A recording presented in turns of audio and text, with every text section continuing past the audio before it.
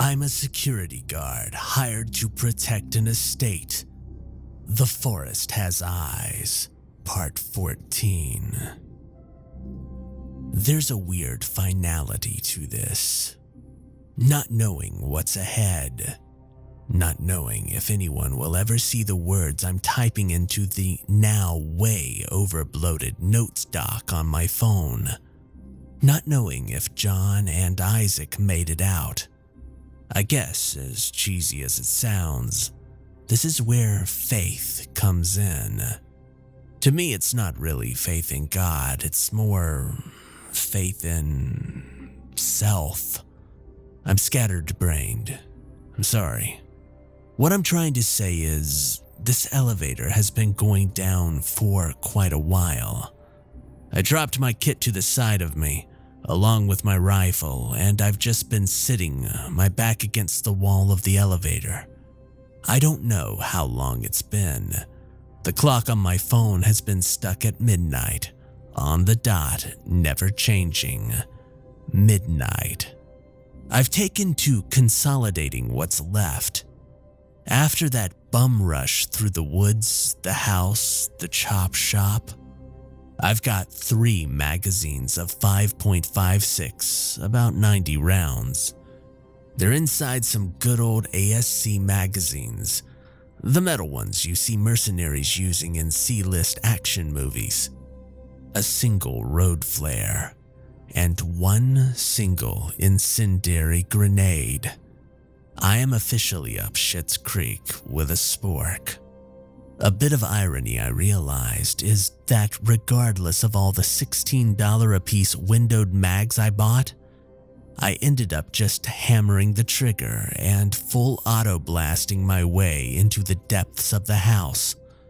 You can try and make what you think is the most foolproof plan, but in the end, once adrenaline kicks you in the teeth, you're going for a ride. Adrenaline. Yeah, I'm starting to feel it wear off now. Blood in my hands is starting to slow down, so they're getting a bad case of pins and needles. Exhaustion is setting in. Strangely though, I'm getting warmer. I thought that it was all the running, but I realized that before, when I was running through the house above, I could see my breath in the cold air. Now, not so much. Whether this means that either this endless elevator is about to drop right into the magma layer of the earth, or if we're entering some area several thousand feet under the surface with air-conditioned heating, I don't know. She's also been here the entire time, sitting against the left side wall just out of the corner of my eye. I don't know if she'll disappear if I try and talk to her, so I've just let her be. As much as she's helped me, I still don't know where she sits in all of this. This is her house, she told me that. But what's it mean? Was she kidnapped? Is she one of these things just in disguise? Is she tricking me? I mean, no, probably not. She could have easily led me into a room full of those ghouls when we were back topside. Well, semi-topside. She's led me the right way so far. So I guess I've got to have faith in my newfound ally. Exhaustion is setting in again. I rubbed my eyes, my corneas feeling like they just went 10 rounds with a golden glove. The headache stopped, but I still felt completely fried. It's a haze, an infinitely traveling industrial elevator, the groaning of gears, the cries as the probably decades-old cable struggled to lower it without dropping it and killing me. I needed to stay awake through it all. I couldn't stop yet. I wasn't done. Not yet, but almost. Then, through all the theorization, the thoughts of finality. Prepping my gear, I heard the winch get slower.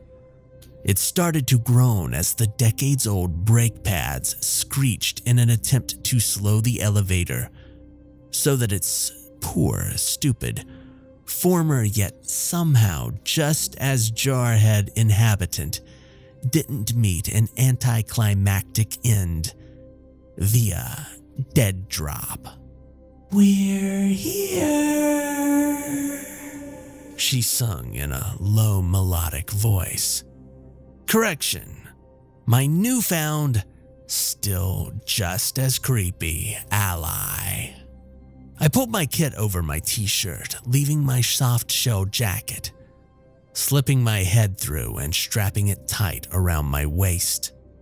I locked my weapon's bolt to the rear, slapping one of my final 3 magazines in and slapping the release home.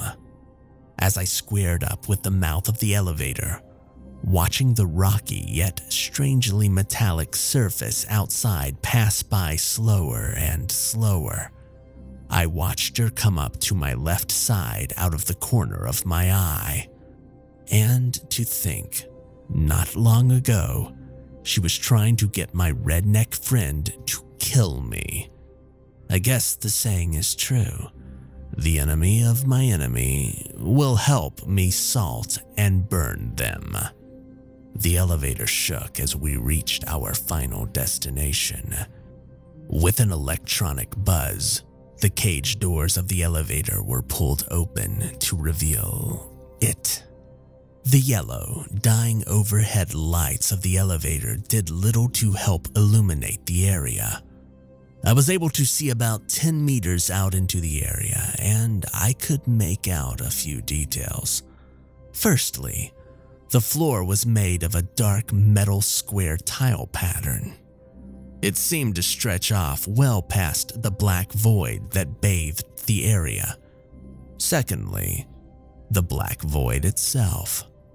That's exactly what it was. An impermeable, impenetrable wall of absolute black that shrouded the area as far as I could see. As far as however big this chasm stretched. And no matter how many minutes I stood there, well, remember the natural cat eye that I mentioned earlier? Yeah, well, my eyes never seemed to adjust to it. And lastly, I think it was a chasm at least. The echo of our elevator dead stopping and shaking seemed to echo for a while. Even as I finished pondering this, I could still hear the metal shake of it continuing to bounce off however far the walls went. I'll bet you $5 if this isn't hell, it sure looks really similar. I was gonna need some light. I tried to turn on the surefire lights that I had attached to my rifle's rail. Nothing. I guess all the getting thrown into a wall, through a wall, and off a balcony by an ogre must have shortened the warranty lifetime on it. Regardless, I still had one more source of light. I slung my rifle to my front and I reached to my back pocket and pulled out the road flare, twisting off the cap. It hissed as a burst of bright red light came from the top. Voices in the darkness hissed and roared, sounding like they were at first just at the edge of the black veil, immediately starting to back up with slapping bare feet. Holding the grip on my rifle in my right hand, I held the road flare high with my left, and I proceeded forwards. The room was as I described, gigantic. Truth be told, I still don't know how high it was. I got about 20 meters into the area before I was greeted by several large cage-like walls. Locked and bolted onto the floor, they shot upwards to a ceiling that was too far for even the flare to illuminate. They were metal with small slits, big enough to fit some fingers or parts of a hand through. The kind of caging you'd see on cattle cars. One segment shot leftwards, another rightwards. Both met in the middle where they created about a 10-meter wide path leading forwards. I gazed at the floor. In worn yellow lettering it read, "Administration." A yellow line at the mouth of the path was drawn just above it. I stepped past the line and immediately I heard the voices. Not laughing or mocking this time, but roaring in anger and spite. A set of footsteps to my right came barreling towards me and I immediately pivoted. The cage wall shook as in between the narrow slits I could see a large figure. Slimy, silver body, shoving its bloated hand through in a vain attempt to get to me. It didn't work. It just grabbed onto the cage and shook it, roaring into the air. My instincts caused me to pivot towards the thing, aiming my rifle. Yet the voice in the back of my mind reminded me that I only had 90 rounds. So I'll admit it. I stood there, flare in one hand, rifle aimed, and I laughed. Well, sucks to effing suck, a la old Sergeant Walker. This must have angered the creature because all it did was shake the cage violently. Then another one from the left side crashed into its cage wall, and it began shaking it. Then another one on the right side. The shaking of the metal was so loud, I started to become unable to hear myself think as a chorus of malicious voices and steel came raining down. Dwight. The girl's mind reached through the sea of laughs and cackles and pulled me back to the surface. I gazed down at the walkway where she stood. She turned to her right and pointed down the path into the darkness. Keep going. She was right, at least for now. They weren't going to be hurting anybody. For now. I continued down the path, and more of them continued to jump on their cage walls. The darkness became thinner and thinner as I walked down it. And all the while, they yelled their evil threats at me. We will wear your skin. The further I went, the more I could see the end of the path. The red flickering light of the road flare revealed a set of metal double doors built into a metal wall looking just like the floor, albeit looking much more aged with the reflective surface worn and aged. Do not hurt us, the voices yelled. No windows on the doors. A simple knob on each of them. The word administration written across both in faded yellow paint. Dwight. Nolan. I was getting really tired of them saying my name. We will make it long and agonizing. And then, when I was barely feet from the door, they stopped. I honestly paused because I believed all of the years of combat had finally caught up to me and made me go deaf. It was at this point I realized I was still wearing my Walker headphones. I pulled one muff off and gazed around. They were still there, their beady eyes staring daggers into me. But they stopped attacking the cage walls. They instead backed off slowly and quietly. I looked back at the door. Months of fighting, searching, investigating, hundreds of rounds expended, and here it was. administration. I placed my bets now on whether or not Isaac was right on this being an eldritch horror. I did not want to have to pay him $25 if I somehow made it out of this. Keeping the flare still held tight, I broke off a few fingers to reach for the knob. Stop! Her voice echoed as she jumped in front of the door, causing me to back off a few paces as she stood there. I was more surprised by how fast she moved, or more likely appeared. Her voice was still echoing. Wait, she only talks directly to me in my head. She never says anything out loud. Do not look upon it, she said, pressing her back to the door. Now, I'm fairly confident that she's some sort of paranormal being. Whether it be a ghost, a demon, or something else. So, it made me pause for a second and realize that she was saying this with very real fear in her voice. We stared at each other. She continued to block the way defiantly as my mouth paused, waiting for my mind to come up with a response. Why? She withdrew one of her arms to point at me. No, behind me. I slowly turned around, fully expecting this to be the moment where she double-crossed me, and a demon from the depths of whatever magma layer hell we were in would jump out and in me. Instead, I saw them again. The eyes. The sea of eyes all staring through the gaps in the cage walls. White with beady pupils. The eyes that had been watching me for a while now. All the way up to this.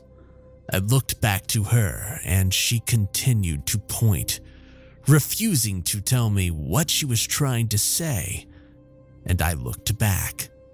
The eyes continued to stare. What? I yelled, looking back at her. They're staring, so what? Again, she refused to answer me, instead pulling her arm back to block the door. I continued to stand there, dumbfounded. So what? They were staring with those beady eyes, unnatural, twisted, deformed, changed eyes. They stared upon it. They all did. The cogs finally started to work in my head again as I put all the pieces together. The house, the lab, the chop shop, the thing that changed them, cut them up, forced them to be these disgusting, evil things and locked them down here to throw them at whoever it wanted next. They knew they weren't going to get out of that cage. They didn't want to. They were trying to scare me away. What's that saying? Gaze long enough into the abyss and the abyss will gaze back. Stare at the denseness of the forest long enough and it will effing take you. I tossed the flare behind me, bouncing and sputtering as it hit the floor. I turned back to the door, and like always, she was gone. I gripped the doorknob. My heart rate skyrocketed as my left hand shook. Don't look upon it, I thought. So, what? Close my eyes? Sure, great idea. Charge into the belly of the beast with my eyes closed and 3 mags. She was probably leading me into a trap, but she did warn me. But maybe it was all BS to get me to go running at it with my eyes actually closed like a moron. Or maybe it wasn't. She's led me right this far. I gotta have faith in her. I guess. I slowed my breathing, shaking my head as I turned the knob and kicked open the door with my eyes closed. My hand shot to the angled grip on my rifle, clenching it through the gloves and pulling it tight into the pocket on my shoulder. It was dark. I could see the red light of the flare illuminating the back edges of my eyelids for a few seconds, then getting dimmer and dimmer and dimmer, then disappearing as I heard the double doors close behind me. It was quiet, not silent, but quiet. With my vision now more or less gone, my other senses started to come into play. First, hearing. I could hear the ambient noises of what I think were hospital monitors. A low but steady beep of a heart monitor, and others were several meters in front of me. The small echoing of it bounced off the walls, kind of giving me an idea of how big the room was. It wasn't as big as the outside, but it wasn't a closet either. Maybe 30 meters by 30 meters, give or take. Next was smell. I've had the privilege of being able to bitch about smelling a lot of shit in my life. Literal shit, metaphorical shit, ethical shit. Burning rubber, burning human waste, burning flesh. The kind of stuff to cut up the inside of your nostrils and send your mind reeling from the stench. But this was worse. Way worse. I physically cringed as I breathed a bit in, like an ancient corpse was dug out of a mass grave, shit on, and set on fire with no kerosene. I felt like I was inhaling several tons of fiberglass, and the irony taste that followed told me that it had made my nose bleed. And yet, despite whatever my other senses told me about this place, nothing responded to my loud entrance into the room. I stood there holding my current position, as I wasn't being physically attacked yet, but too afraid to move forward for fear of whatever it was that was just paces ahead of me, that it would chew me up, spit me out, and possess my corpse, like it had done to all the others.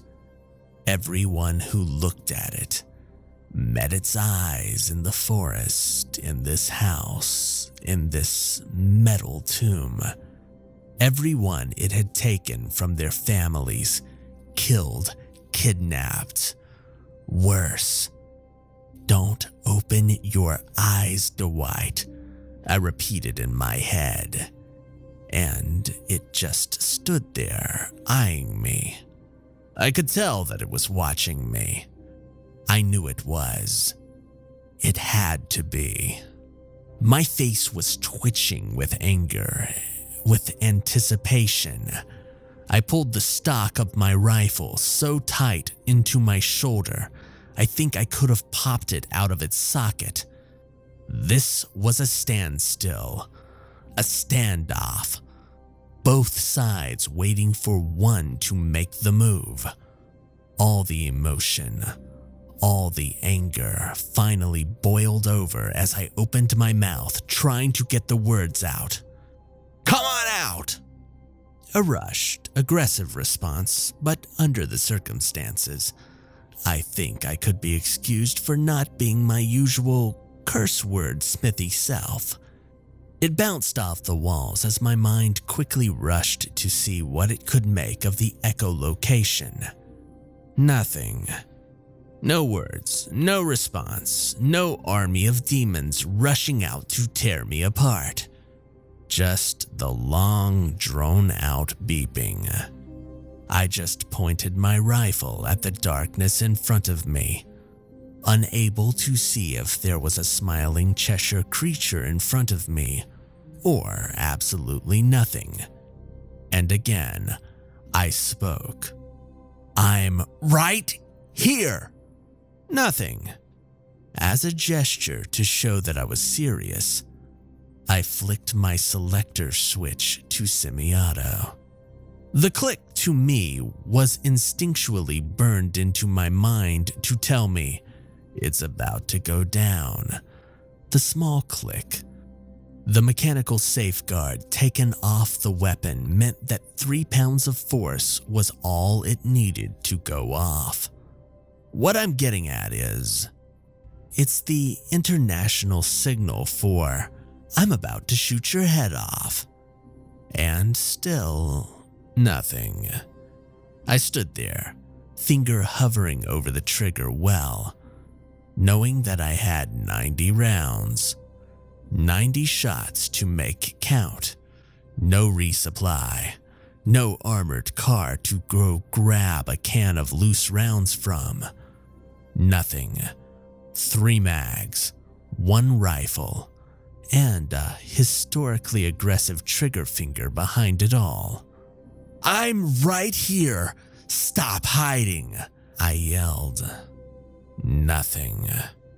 "I'm gonna burn your haunted forest and your haunted house to ash," I screamed at it. Still nothing. "Come out," I yelled. "Dwight Anthony Nolan." The voice was off, like most things here. But it was a different kind of off. It sounded male and female and young and old all at the same time. Like multiple people were speaking in unison, but not as a group, just merged together. Then it spoke again. It broke up its sentences as different voices spoke different parts. An old man would say one portion, a young female would say another, all of which sounded too calm, angelically so. "Former United States Army Staff Sergeant, born in Chicago, served 10 years before calling it quits. Signed a several $1,000 fixed-rate contract to Kazimoth Industries in an attempt to jumpstart his dying career as a washed-up mercenary." It sounded like different opinions of me all mashed together. Some praising me, others mocking me, but everything that they said was true. How did they know my middle name? My pay rate? Awarded the Combat Infantry Badge, March 2011. How the... For reacting to enemy contact on... Offered a spot in the United States Army Ranger. "All right, I get it," I screamed. The sudden interruption silenced them, and we stood there. They were coming from my immediate front, maybe 10 meters away, maybe 20.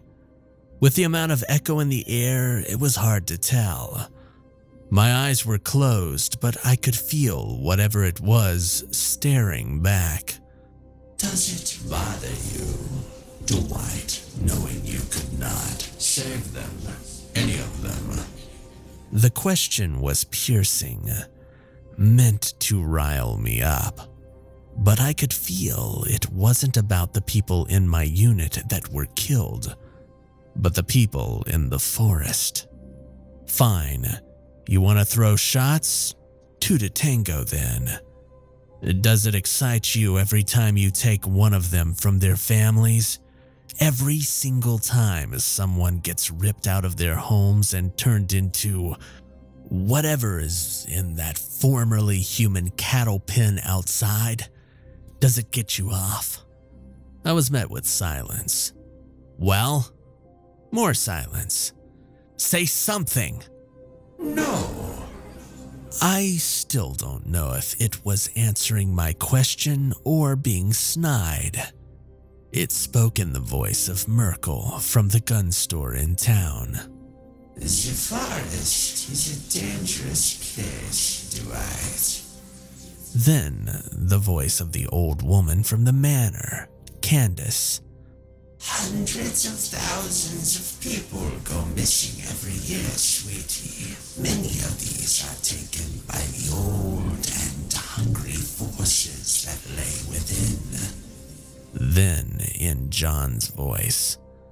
Call me calculating. Call me. Then in Theodore's voice. Eccentric. But I knew that when my wife went missing, I needed to do something. Theodore, I yelled. Then in the voice of one of the southern sheriffs in the town. Not quite. Your boss, Theodore. He knows exactly what to expect when he arrived here. He is known for a while. He knew about all the workers he was sending to their deaths trying to build that. Then in Isaac's voice. Overblown log cabin right in the middle of Witch's Alley. He also knew exactly what he was doing throwing you into the woods with a... Then in Gareth's voice. .308 bolt action with that shitty four-wheeler. Then in Roseanne's voice. We feel bad for you, Dwight, hun. We really do. However, I know you've seen the missing on that board. You know full bloody well that many more people are lost to this. Then in the voice of the mother from the bar. Danny's mother, Mrs. Hothfield. I tried to scare you off, show you what was happening here is bigger than you, but you wouldn't listen.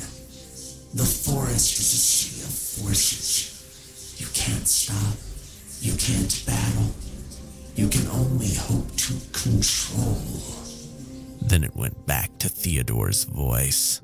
Theodore said that I was crazy. I told him that I could do it, but he said that I was on a fool's errand. It cost me everything. My mind, my spirit, my body, my daughter. The last comment confused me, up until I felt the girl wrap her arm around my leg. It was all starting to make sense. Her house. This was getting long-winded. It was also getting clearer, yet confusing at the same time. Some things made sense, some things didn't. Some things still don't. A sea of forces. Yeah, there's a lot of weird things in the woods. But to do this, do what it had done to those people in the cages back there? What did it mean by control? Just stop. Stop rambling, stop trying to spout some exposition or spin a narrative. You lost someone. I've lost someone. Everyone has here. Yes, people go missing every day, but to do... I knife-handed back towards the doors. To do that to people. To do all of this. It's a necessity. It responded. It's inexcusable, you SOB. The voices began to change to those that I didn't know. Every other word now. Wrong place, wrong time. Bad hand, bad luck. Dwight, it's an evil that must be done. That must be kept beneath the surface. Lest hungry men, like Theodore, try to uncover and use it. Well, I guess you failed, haven't you? All it took was a washed-up staff sergeant, a redneck, and a paranormalist a couple of months to figure you out. You're committed, motivated, hungry. You didn't get scared, shook. You persevered. You're different. You act like a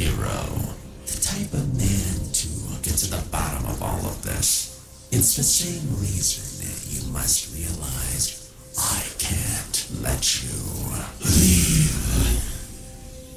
My throat ran dry, making it hard to swallow after it said that.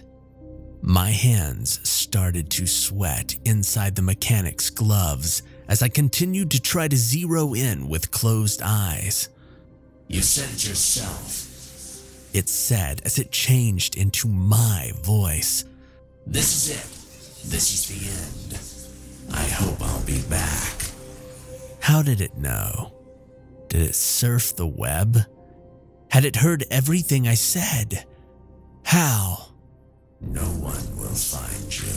No one will realize what's really out here. Theodore will never find the truth, or else he will harness it. The cabin will be burned. Your friends will be saved, and nobody will ever find out what happened to the security guard hired to protect the estate. Then, a sound that felt a lot more nerve-wracking this time sent a chill up my spine. From beyond the double doors, the things began to attack the cage walls again. Except this time, not in a smothered, reeled-in attempt to scare me away, but in an intentional way, jumping at it, pulling and shaking at it, throwing their heavy bodies against the cage walls in an attempt to break them down, to get to me. The chorus of screams and noises were muffled behind the door, but they wouldn't be for much longer. I didn't know where it was or how far it was, but I knew that it was in front of me. The echoing, the sounds all came as directly in front of me as I could make out. A while ago, I said, while waiting for Roseanne and Isaac in that armored-up battle wagon, that I feared becoming another casualty, another name on the memorial wall, another missing sign up on that cork board. Taken, killed, gone, missing, turned inside out, cut up, thrown into the high branches of a tree, into a canyon, found in pieces, not found at all, disposed of, forgotten, erased.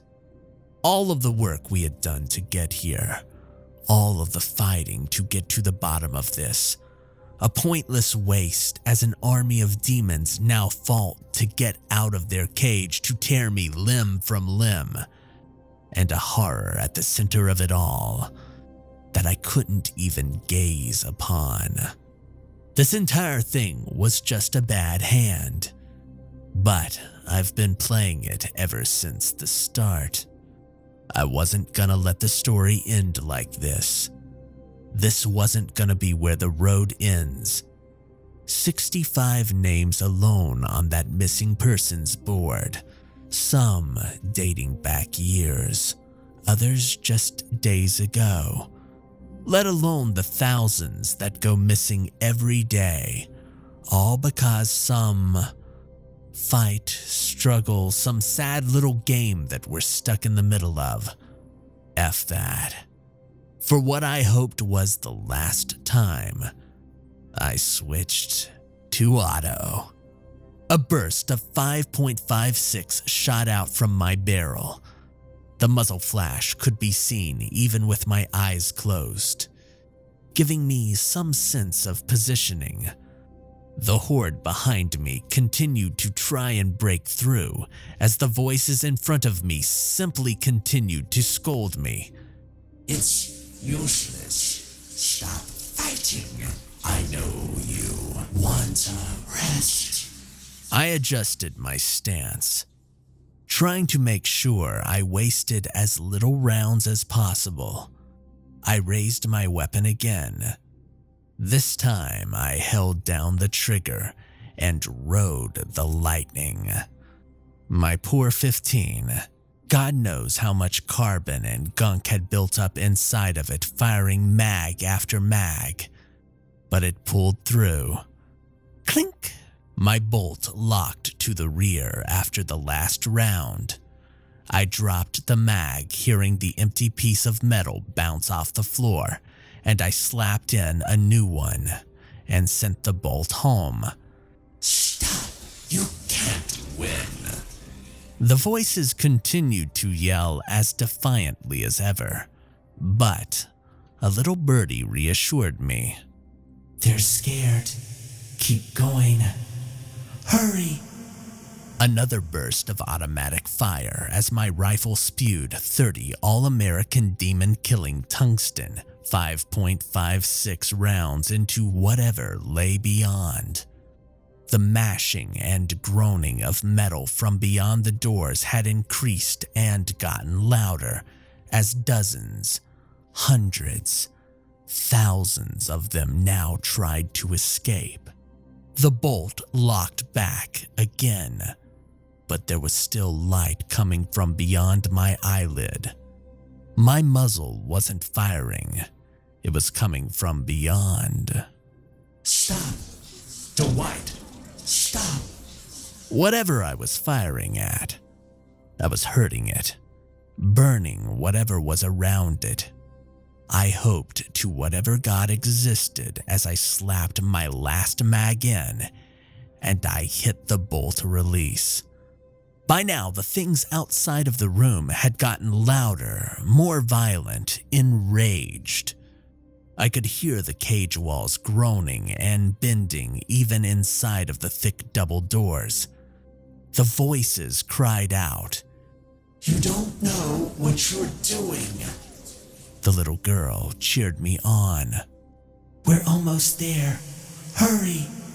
The last magazine. Last burst of full auto. Last try.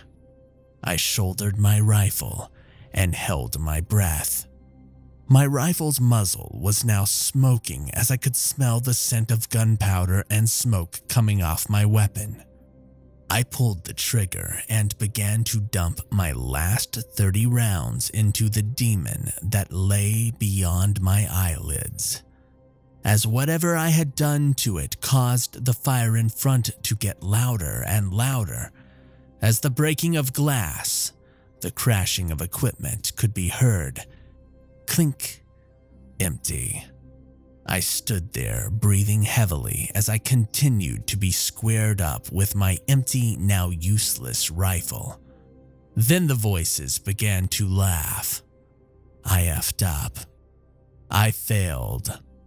90 rounds at 90 shots per minute to make count. Full auto into whatever was ahead of me. And I didn't have enough to put it away. One rifle. One shot at stopping this. Gone. Zip. Done. As the dread of it all set in, the voices outside grew louder as the breaking of bolts and the crashing of metal could be heard. They were nearly there. This was it. I had failed. So much preparation. So many attempts. All boiled down to nothing. No more rounds. No more guns.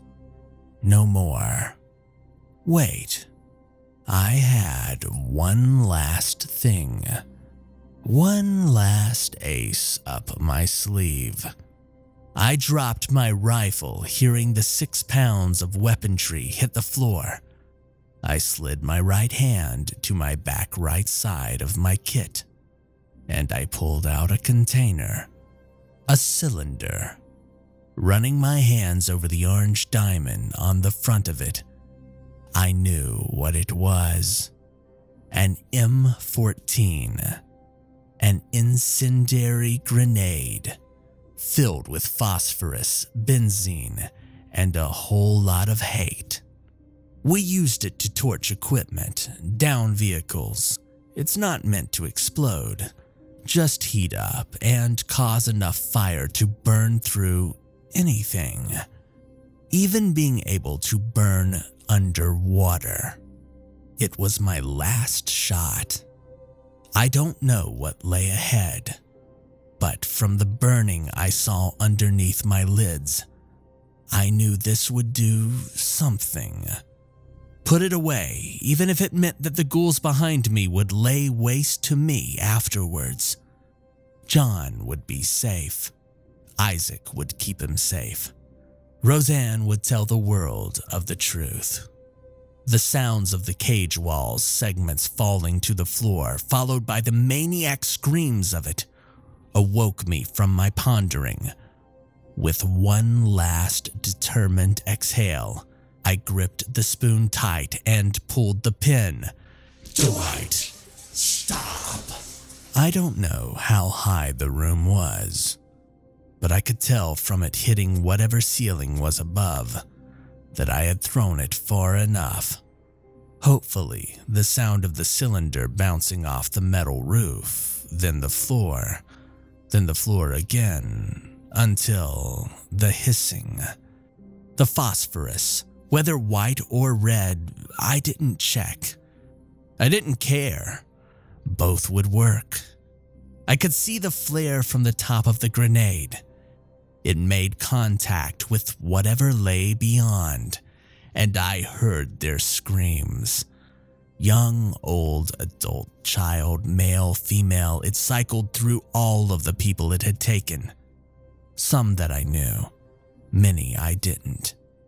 Growing louder than the screams behind me as they began to pound on the door. The fire ahead of me grew larger and larger. The orange hue beyond my eyelids flashed purple, then orange, then green. You left everything up. You killed them all. The voices began to melt into a sea of screams as the sounds of the crackling got louder. The footsteps behind me grew louder, and for a moment, the sound seemed to pause. Before an explosion, a climax, the pressure of the moment implodes and builds up. Oxygen is sucked in, and for a moment, there's a pause. Right before the grenade goes off, the trigger is pulled before a shot. Before the fighting really truly begins or ends, there's a moment of clarity. It reached out to me, trying in one last vain attempt, in the voice of Sergeant Clancy. Dwight! In that moment, at the time it seemed like forever, letting myself be taken, preparing for the end, looking into the void that had taken control of my life for so many months, caused so much death, so much pain. I answered back to its pleas with one single phrase. Gotcha. And then I was blown back. Whatever all the equipment I had heard from the beeping had erupted. Whether or not it was the smell of the air mixing with the phosphorus, I, a 200-pound man, felt myself thrown back by the sheer force of it all. On a convoy through the box, one of our Vics was hit, and the gunner was thrown out after his harness had been broken. He survived, a bit banged up, but he described the descent as a roller coaster without the safety. My back slammed into the double doors. My backplate slammed into me, and the bolt and knobs were probably blasted off as I found myself flying backwards. I landed square on my shoulders, flipping over and rolling. I don't know, it could have been a few feet, it could have been a mile. My eyes remained shut, whether or not I wanted them open. And then, silence. No beeping, no laughing, no voices. No giggling. No haunted reminders of my past. No demonic shape-shifting vocal cords from the darkness beyond. Just silence. My body ached as consciousness returned to me. I cringed. The headache from earlier returned. This time it had gotten promoted to a migraine. My back screamed, my legs felt heavy, and it took all of the force I had to try and push myself to my feet. But my body gave out. I collapsed right back down onto my face. I got a healthy serving of whatever disease-infected stuff was on the floor too.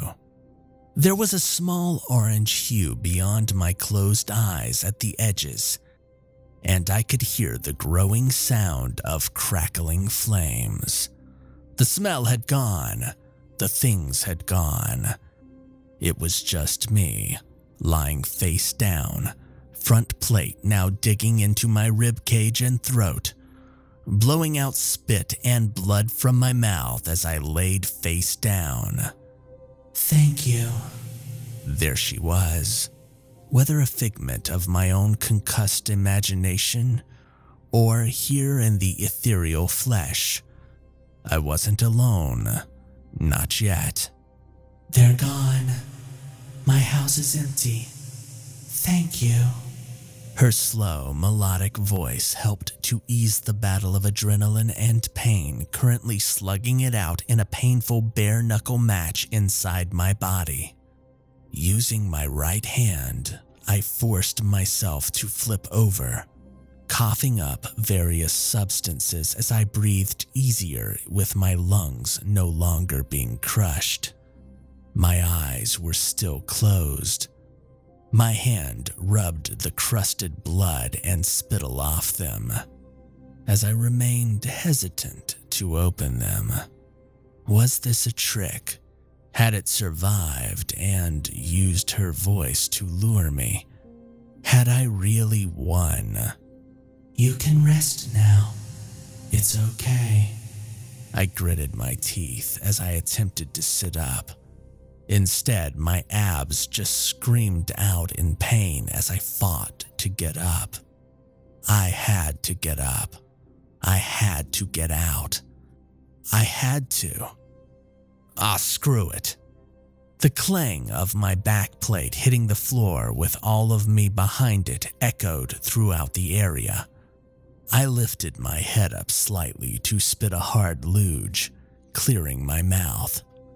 As I finally laid right back down, my right hand now holding my chest as I stayed there.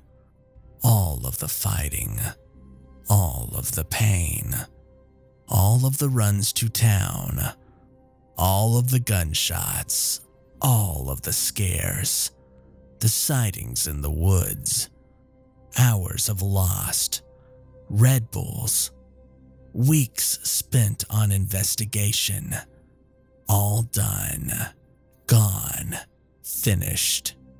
All of the fighting to stay awake ended as it was done. 34 years of age was finally catching up to me. Exhaustion, weariness.